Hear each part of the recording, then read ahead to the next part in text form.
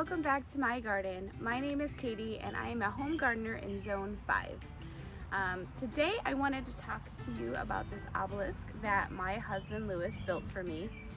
I have been trying really hard this year to find ways to rabbit-proof my yard, especially my roses, because my roses always get chewed up by these bunnies and I love roses.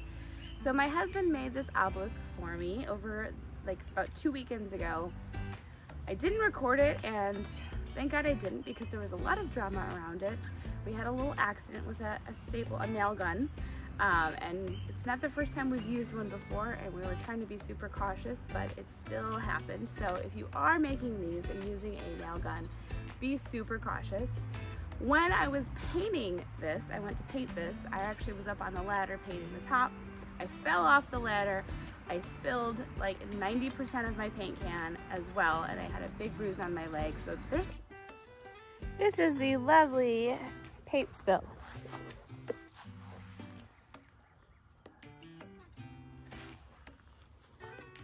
A lot of blood, sweat, and tears that have gone into making this obelisk. And I am hoping that all of the work will pay off, because what we're doing today is covering the bottom of the obelisk with some poultry netting.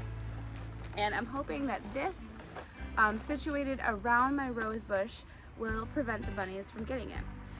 I could just do the netting around the rose bush and be done with it, but I would like to have something a little bit more aesthetically pleasing than just a bunch of chicken wire. So we're gonna do this project today, and hopefully we'll see some results. So what we're gonna need is some poultry netting, like this. Any type of trellis that fits around your rose bush that you could put the poultry netting on. I have these industrial staples that I'm gonna use, and just some gloves. So this area is pretty snug. We have this boxwood that comes up against it, and then some milkweed over here. But I'm hoping if we can strategically place this, we will have enough room not to interfere with this. We might have to transplant this somewhere later on, but for now, this year, I think it's a good spot to put it. So what I'm going to do is wrap this chicken wire just around the base up until the first secured structure here on this obelisk. I managed to open up my chicken wire, and I'm going to start in the front.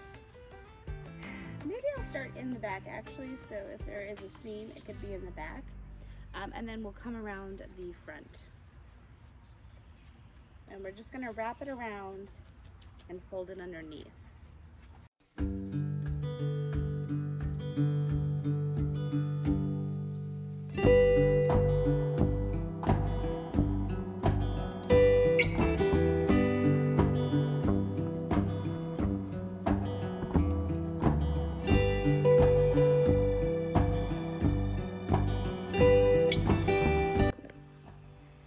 Okay guys, so I wrapped the poultry netting around the bottom of the obelisk, and I cut it off. I did create the seam in the back so I couldn't see it as much. It would be more smooth in the front. What I'm going to do is, this is a little bit higher than that front square support. So I think I'm gonna tuck it underneath that excess, and then I'm gonna start to staple it in with the staple gun. So that is what we're gonna do now. As you can see, this is quite close to my boxwood. I am gonna have to keep this kind of trimmed and neat. It's gonna butt up a lot more next to this once it's all finished. But it also kind of went intruded in on this milkweed. And that's okay, because this milkweed will grow. It can grow on both sides if it wants to.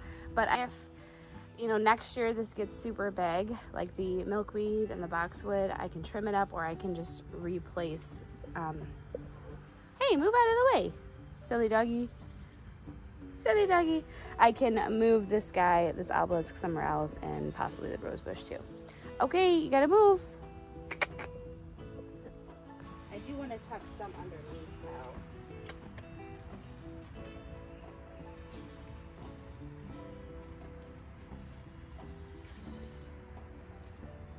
so this way they don't go digging under. You have to garden stake those down.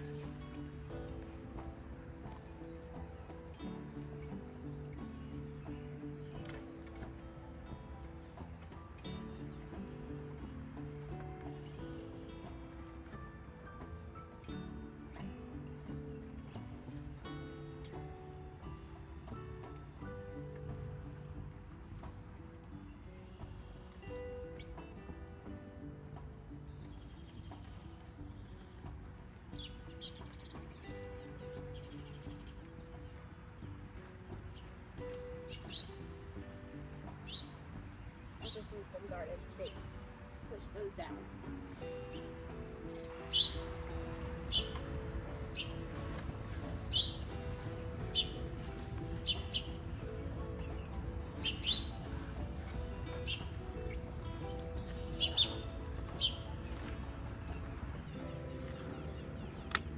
So I'm actually going to put some staples in as I go, just to keep it taut, so as I'm bending and pulling, it will stay secure.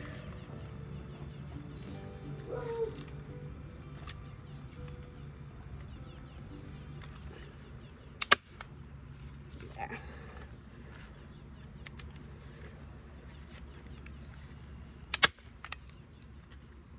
So continuing the bending and the folding, try not to step on my lepida.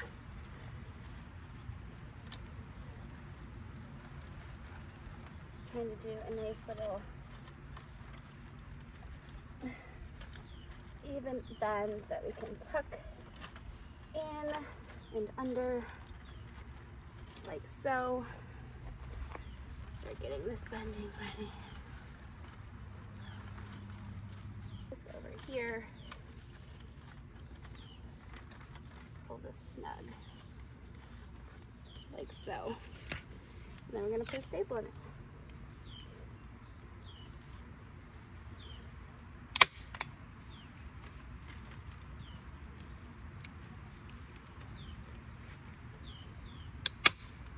Uh-oh, we missed it.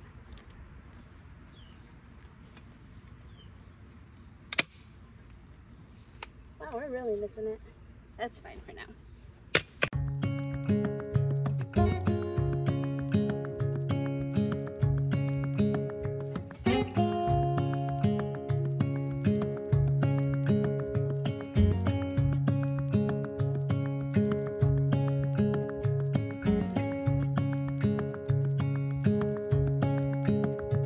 Okay, so we've gotten to the end here. I've done my best to kind of primp and fold this together. There's a reason why I put this nasty looking area in the back, is because I didn't want this to be front and center for people to see.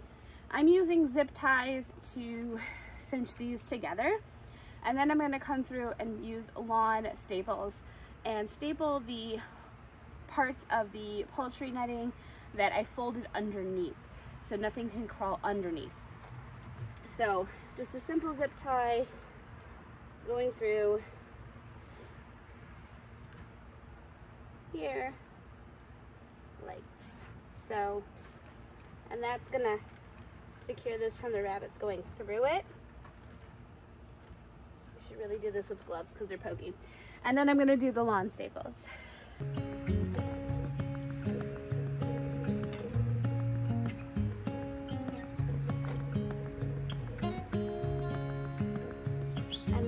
Gonna prevent anything from trying to crawl under.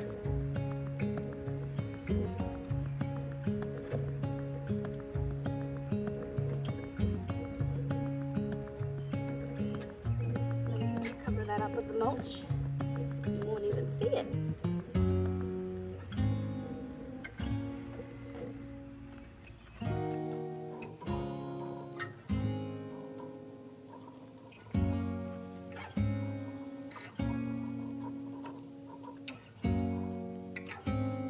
Is the finished product. This is the first time I've done this, so there are things I'd probably do differently, maybe be more consistent with the folding, but I think for the most part I feel secure that bunnies aren't going to be eating this, and this will finally have a chance to kind of grow bushy and big, and we can see the flowers, because last year it was completely shredded down to like wood, and it didn't bloom because of the rabbits. So here is what it looks like. I used about 3 stakes on the bottom per side to keep the poultry netting taut to the ground.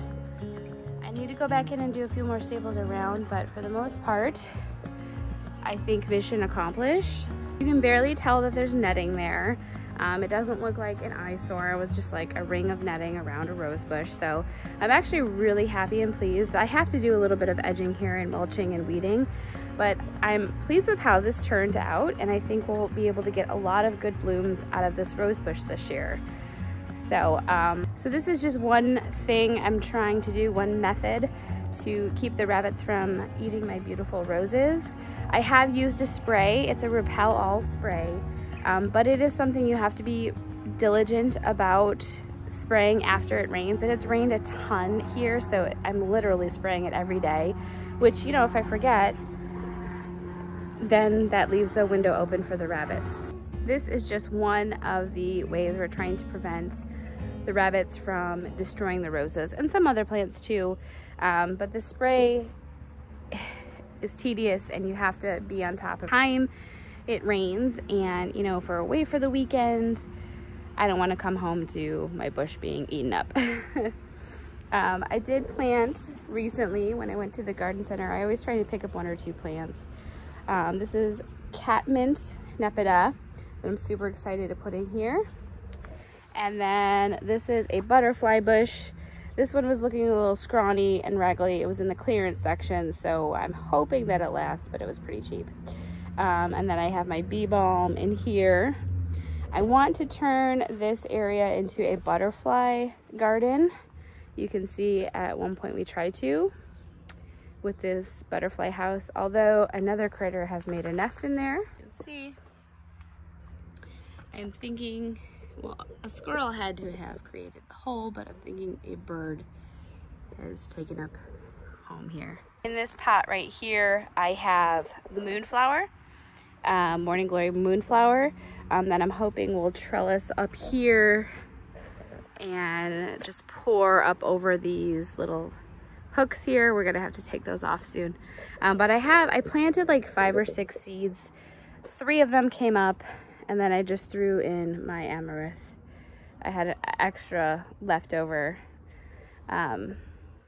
seedlings that I had started, so I just threw it in that blank spot because the seeds that were there did not grow.